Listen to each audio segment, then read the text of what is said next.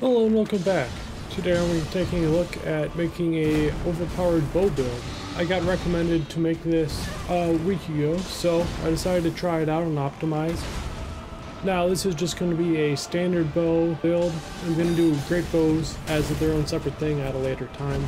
Now the bows are really interesting.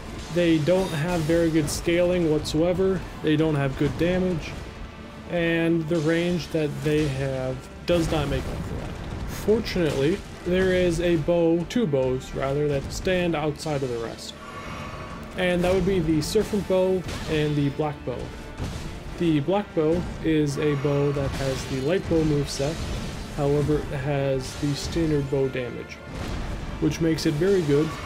The Serpent bow is a unique bow and a unique weapon just as far as scaling goes.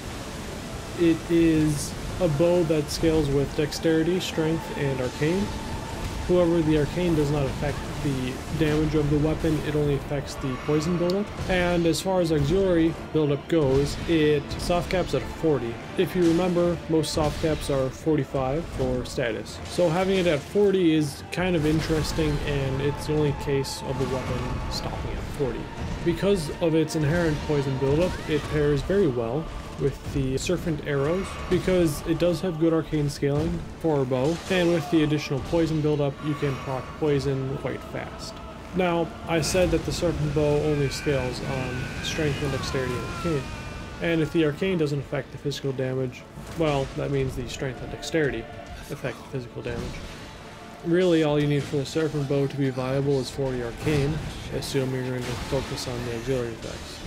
For the arrows, the Saint Trina arrows, the sleep arrows, the poison arrows, and the Serpent arrows are probably the best bet. You can also go with just regular arrows, which I did after I proc poison. I would go with a standard arrow just to get some more damage out on the field.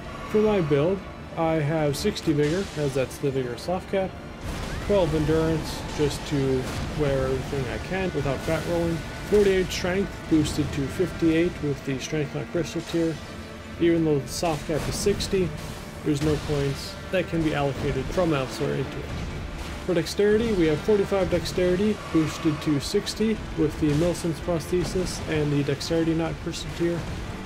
And then of course we have 40 arcane, which is the staple of this build. For the armor, we have Mushroom Crown, the Fingerprint Armor Altered, the Guts and Noble Gauntlets, and the Fingerprint Greaves to give us a poise of 51, which is the PvE poise breakpoint. For talismans, we have the Arrow Sting Talisman to increase our bow damage, the Kindred Rot's Incantation to boost our damage when poison is procced, the Shard of Alexander for the weapon art, the few times we use it, and then Millicent's prosthesis to, as I said, boost our dexterity. For the Great Rune, we have Radahn's Great Rune to boost our HP, FP, and Stamina. And for the Crystal Tiers, we have the Strength not Crystal Tier and Dexterity not Crystal Tier to boost our Strength and Dexterity even further.